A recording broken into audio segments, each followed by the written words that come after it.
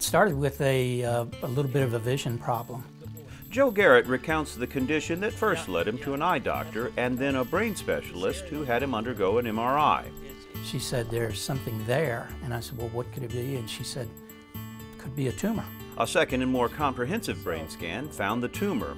Although benign, the growth threatened Joe's eyesight.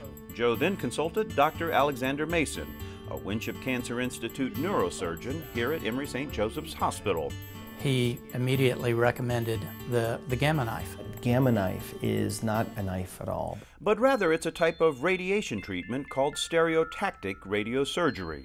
This device at this time is the best combination of all we've come to learn about stereotactic radiosurgery for the brain.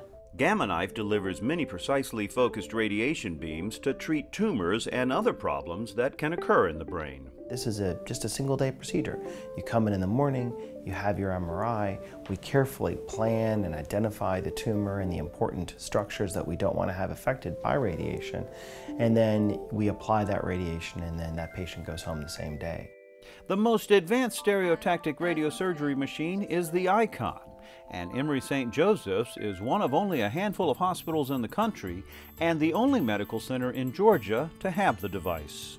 It can be ideal for someone with brain metastases to avoid surgery, to avoid whole brain radiation. There's no pain involved. It's just basically a table with a very comfortable pillow, and they can just sleep while the machine does the work.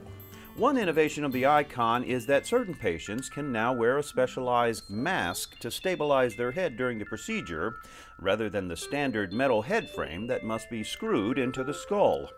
It's a mesh mask that we heat up. Patients describe it as kind of having a little mini facial because it's a nice warm mask.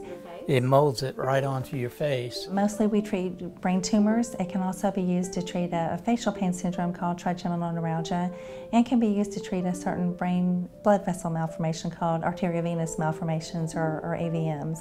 Unlike whole brain radiation, Gamma knife preserves cognitive function by avoiding critical brain structures. My tumor is in an area where it wraps around my optic nerves and many other nerves and involved as well.